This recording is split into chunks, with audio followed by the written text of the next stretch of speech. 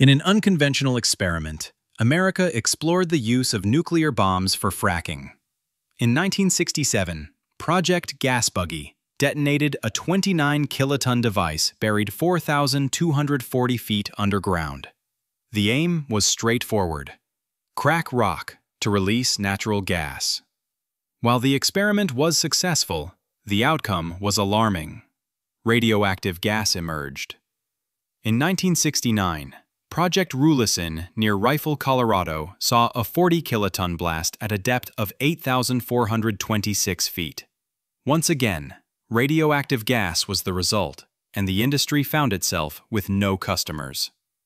In 1973, Rio Blanco executed 3 blasts at varying depths, but the Plowshare program stalled out by 1977. Today, these sites are still monitored for tritium and krypton-85. Would you burn slightly radioactive gas for cheaper bills? Subscribe for fast, documented science shocks you can retell.